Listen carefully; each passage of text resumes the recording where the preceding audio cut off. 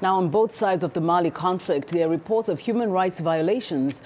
Joining us now is Corrine Dufka. She's a senior researcher for Human Rights Watch, and she just returned, actually, from Mali, and we're so pleased that you could make it to our studios today. Thank you. So you've been to Mali. This was your 5th trip since the conflict started last year. What are you seeing that confirms these reports of human rights violations, at least some of those that were revealed by the UN Human Rights Commission last week?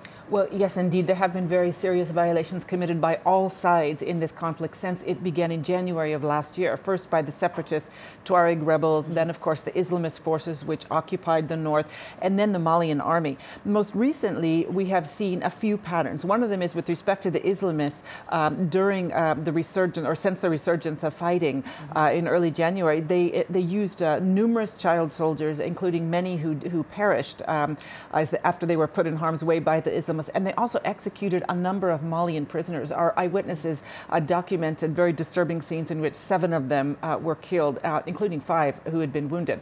With respect to the Malian army, we found that they detained and then executed at least 13 men who they associated with the Islamist forces, and then dumped their bodies in a series of wells in the town of Severi. We also documented 6 disappearances by them.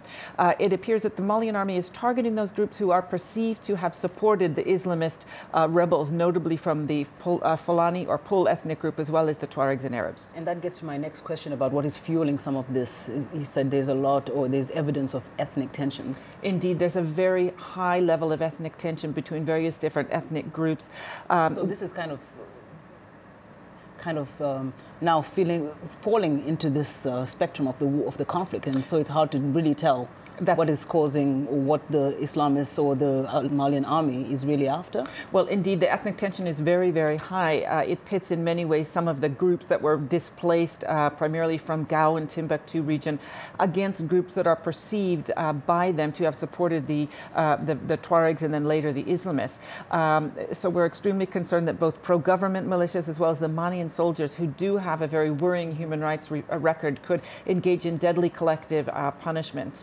Now, I know you've named some numbers, or you've given us some numbers, but there are likely many more violations that are going on that are not necessarily recorded, that you can't put a number to. Yes, we're concerned about that. And of course, what could perhaps provoke more an increase in violence would be the return of the populations who fled Gao region primarily, as well as the Tuaregs, who have largely fled into neighboring countries. How are civilians protected? What would groups like Human Rights Watch, even the UN Human Rights Commission that has brought some of this information to fore, how can the civilians be protected as opposed to just being noted that this is what is happening? Well, it's a very important question because there's a rule of law vacuum in the north.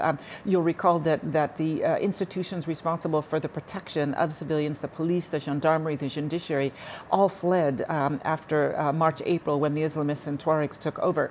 So into that vacuum, it's an extremely dangerous time. And we're asking that, first of all, the Malians and the French and the ECOWAS troops patrol proactively to stop any potential acts of reprisal, and then for the Malian government to send a very, very clear message that any acts of reprisal and these violations would not be tolerated. Before you go, as Human Rights Watch, now that you're back in Washington, where do you take this knowledge? Well, we certainly will continue to document any individual and then patterns of human rights abuses, and push for civilian protection to be the top of all international and national agendas.